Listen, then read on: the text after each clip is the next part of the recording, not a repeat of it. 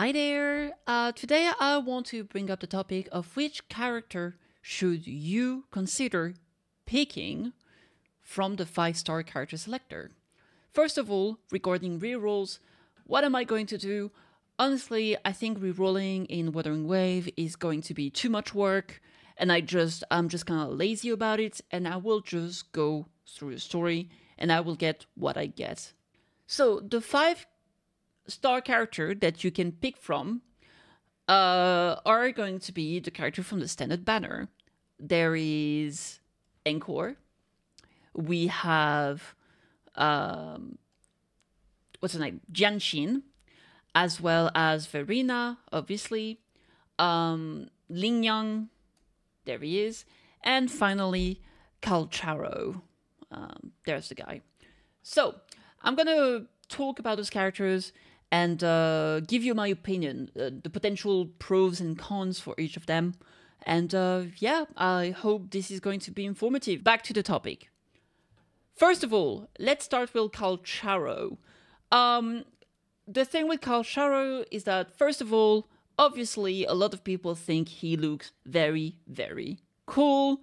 There's the whole, Sephiroth vibe to him. Very handsome, long sword, long hair. It's a good time. So if you really like the design, I can definitely understand why you would want to go for him. He's a good electro DPS, pretty fun to play. I will say that one of the good points about him, quote-unquote good points, is that the only other electro character in the game is currently Yuanwu. But if you want a strong electro on-field DPS, Calcharo is a definite possibility. That said, obviously Yinlin is going to be a new electro 5-star character who is going to be the second rate-up character banner just after Jinyan. And so I think a lot of people really, really, really like Yinlin. If Yinlin is going to come out and you intend to go for Yinlin, do you really want to pull for two big electro DPS? I don't think so. So because of that, I would say if I had to pick, I would probably put him in... This is my personal opinion, obviously. So I would put him in B, simply because I don't feel like he's that necessary. And especially in my case, I do intend to pull for Yinlin. So for me, I'm not interested, essentially. But I think he's a decent pick. Next, let's talk about Encore. Encore, after Yinlin, is one of my favorite characters in the game. She's absolutely adorable. And for that reason only, I love her. So she's incredibly cute. She has that super, super cutesy, adorable aesthetic to her. I think her little woolies are the best. And so this is obviously a plus in my book. She's also the only 5-star character who's fusion. But I would say that the problem she's facing at the moment is that there is literally no fusion support character. The other fusion characters don't really give her any buffs or anything of the sort. And some people say that the ultimates are... Once you ulti, her abilities are a little bit clunky, and it's kind of weird that she goes from range to melee combat. But overall, I think she's very cute. She can potentially fit a nice element type in your team if you need that or feel that you want some fusion.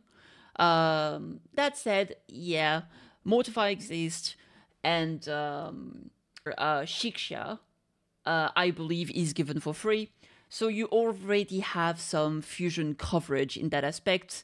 So I would say that she would probably also be B rank. Next character, I want to talk about Jianshin. So Jianshin is a little bit of an oddball.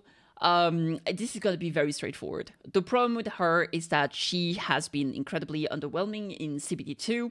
Also, Jinyan is going to be the first rate-up character. His arrow elements. Do you want to pick that when Jinyan is going to be right around the corner? Unless you really don't care about Jinyan, of course. And also, you have Yang Yang, who is going to be free. So the question is, to what extent is she going to be good? I think this is really a case of you gotta wait and see. They have confirmed that she's getting a rework, right?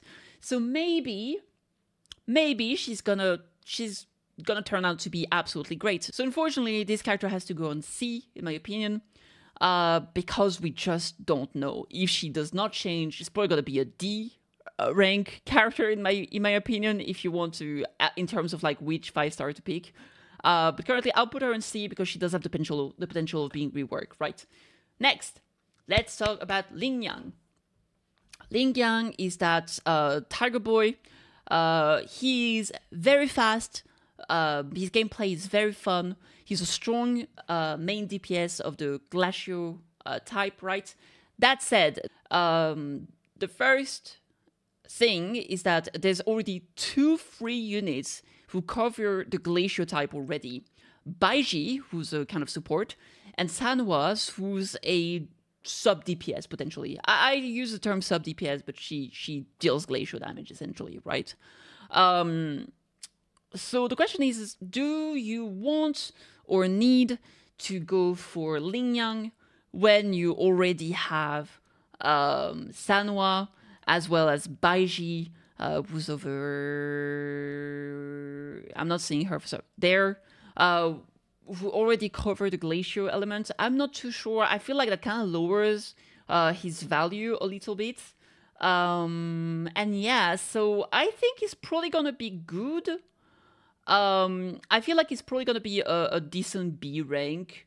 I would put him around here. So yeah, that's kind of my opinion. Now, for the last character, it's going to be Verena. And I think Verena, as everybody knows at this point, she's absolutely OP. She's going to be incredibly comfortable to play and to just have around.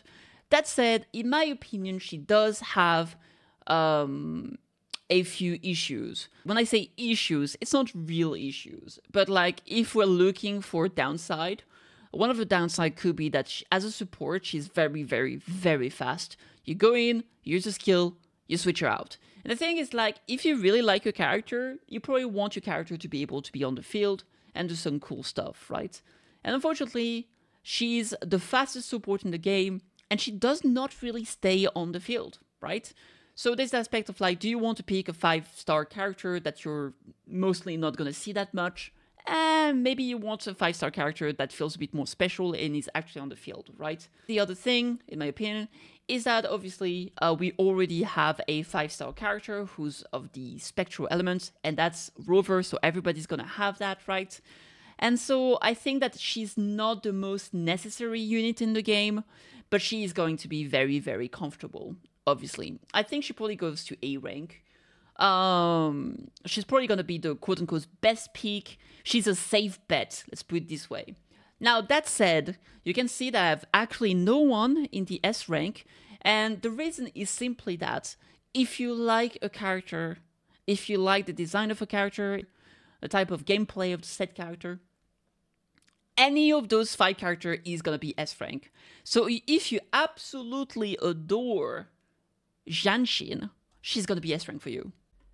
And as for my personal pick, who am I going to go for? Honestly, I think I am either going to go for Encore, because she's the cutest. She's S rank in terms of design. The other option is that if somehow Janshin is absolutely amazing rework, I might pick her. I'm not sure. She might be A rank, and I really have to think about it. We'll figure it out. But Encore is just too cute, dude. She's just too cute. So yeah, I guess we'll see. Anywho, I hope this was helpful. Please don't hesitate to like, comment who you're going to pick, and subscribe. And I'll see you on twitch.tv/KittyKathee.